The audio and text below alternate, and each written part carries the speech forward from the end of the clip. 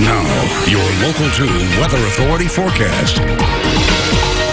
John Mayer joining us now. So happy to have you this Sunday night. Well, I'm glad to be here, of course. And it wasn't a bad day either. No, it wasn't too bad. Sort of. You know, we got to the point where we're just so used to this heat now, it doesn't faze us anymore. Right. But we almost had record highs today. It's ridiculous. Late October, and we're continuing to see all that heat out there.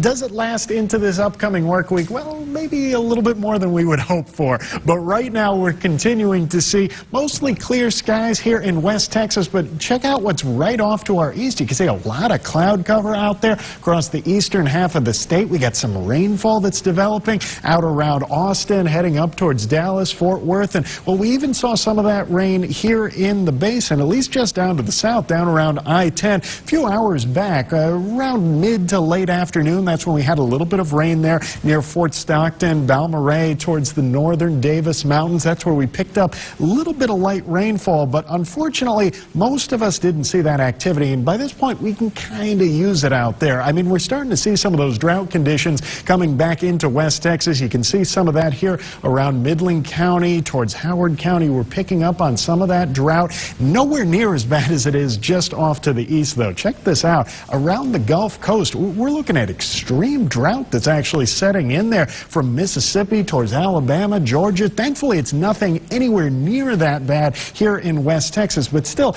it's been a while since we've really seen any rain out there. Midland, we're going on our third week at this point. We've gone through 15 days without really seeing any rainfall out there. Alpine, a little less. Wink, Big Spring, they got some rain over the past week, but most of us haven't seen any rain out there for 1 to 2 weeks, and unfortunately, it doesn't really look like we're going to pick up on too much moving into this upcoming work week. In fact, we're going to continue to see mostly clear skies out there, just a little bit of cloud cover towards tomorrow morning, but even that clears out once we get towards lunchtime on Monday, and then into the afternoon hours, staying mostly clear and dry in this forecast. Plenty more of that sunshine coming around to start us off by the upcoming work week, and really it looks like most of the week we're going to continue to see some overnight clouds and then more of that daytime clearing. This is something that really doesn't stick with us for too long out there, but really our best chance at seeing anything other than sunshine probably going to be Tuesday, Wednesday. That's when we'll see some more cloud cover and,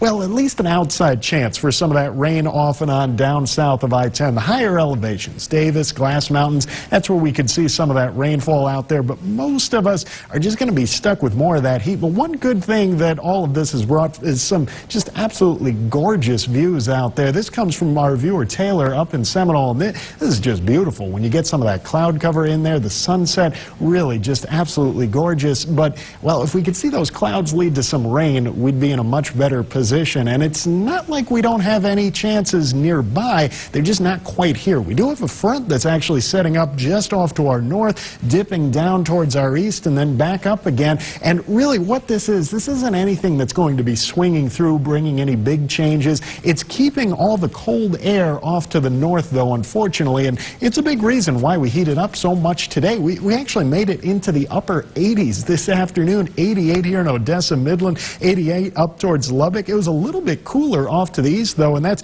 really the shape of that cold front defining that. But we almost hit another record. We were just 2 degrees off our record high set back in the 1930s. And boy, this has just been ridiculous over the past week or so with all of that record heat and even near record heat. But at least we're starting to cool down now, dropping down into the lower 70s this evening. And we're going to see some more of those cooler temperatures overnight. Those nighttime temperatures dropping us down into the 50s across the northern basin, 58 in Andrews, 63 over in Big Spring. Tomorrow afternoon, though, warming back up. Some more of those low to mid 80s there across the northern basin. Same thing along I-20 as we continue to see some of those cooler overnight temperatures leading to a little bit of heat towards the afternoon. Some of those mid 80s getting up towards 86 in Grand Falls and down into the Davis Mountains, just a little bit cooler. Again, they could pick up some of that rainfall snowfall, so they're definitely going to see some of those slightly cooler temperatures overnight and into tomorrow, but they're even still in the 80s too. And